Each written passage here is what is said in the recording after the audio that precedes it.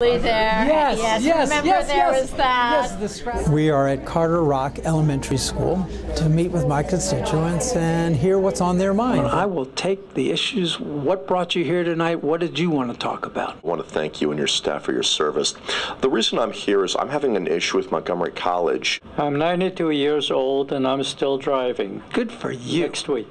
All right. I think it's always so important to be out in the community and listening to your community. Many of us do this work and we're talking a lot, but it's actually listening that's far more important. And so I really try hard to engage in active listening with my constituents and understand what's at the root of their issues and what they care about, and see how I can help them. I saw your letter to the governor trying to expand American Legion Bridge, because this community, as you can tell, is right there on 495. Yes. So what I would ask is, as you move forward with this, that you always raise the issue of having sound barriers put in at the same time. I try to hear them, try to hear the real root of their issue, and trying to explain how I go about my business. Tonight you heard people that basically said, we would prefer for you to do your business in a different way. We'd like you to get engaged in the very beginning and tell the planners what they should do.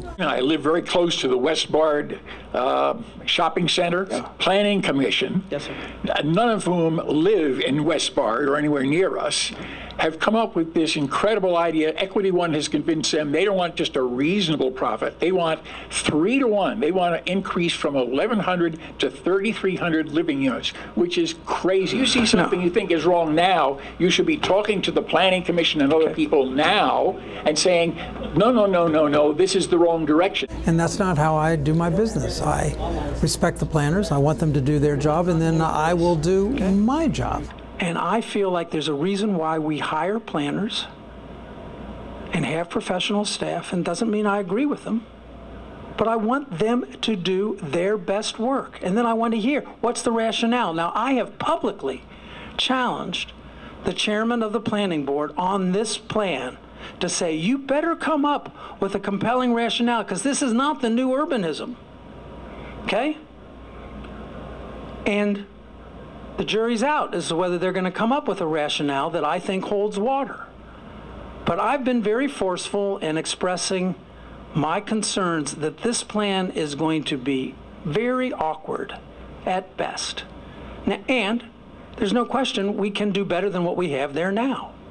So it's finding that sweet spot, but I promise you, every point you make from this point forward will have been analyzed and I will have responded to. We own an assisted living in Potomac, a small one, 8-bed, and I know you're very involved with stuff for seniors and transportation, so this sort of links it together. There was always you got parking permits. We paid for parking permits because we have a lot of people coming to the house besides family and other visitors. We have doctors, we have nurses, we have hospice, social workers, and then some. Since October 1st, there's been 6 tickets issued. And these are people who have tried to get into the system. You can't do it through the computer. You have to call. It's a huge problem. If you have pieces of our county government that aren't working for you, use our office to run interference for you. What I've taken some pride in is we have great constituent service, and I see that's my job, is to make sure that if they got an issue like a stop sign or a traffic signal, my job is to pick up the phone and call our Department of Transportation and say, can you take care of this? And we can cut through that red tape. There have been a number of accidents at that intersection. I know that during a rush hour, if I come to River Road, it's virtually impossible to do either a left or right turn. Yeah. We're a county of 1 million people. If you just raise your hand all by yourself, sometimes it just won't get attended to in the time frame that satisfies you.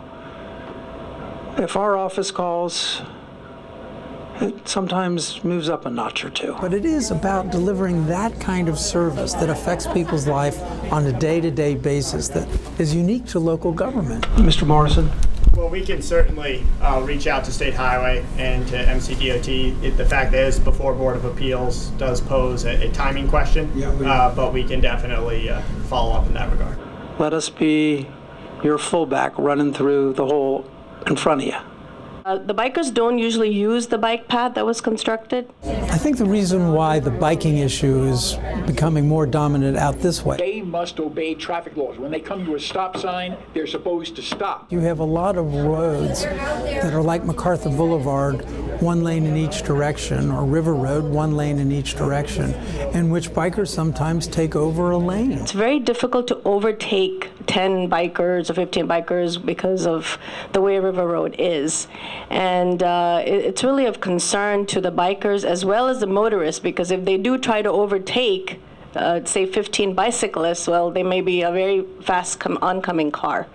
And the motorists are starting to go a little crazy. On MacArthur Boulevard on the weekends, we have packs of bicyclists, and you can hardly go take a car down there. And so they're asking, how do we have equity here? How do we manage this in a way that no one gets hurt? What can be done to sort of relieve the concern for the bicyclists, as well as be able to get to our destination? That they are able to drive their cars, and yet bikers are still able to bike. But so far, we haven't quite found that sweet spot. When I go to other parts of the country, you see much more defined lanes. And so local government is, in my judgment, the most important form of government, and where you can get great gratification in delivering to your constituents. Ladies and gentlemen, thank you for spending your evening with me and sharing your thoughts with me. I have heard you.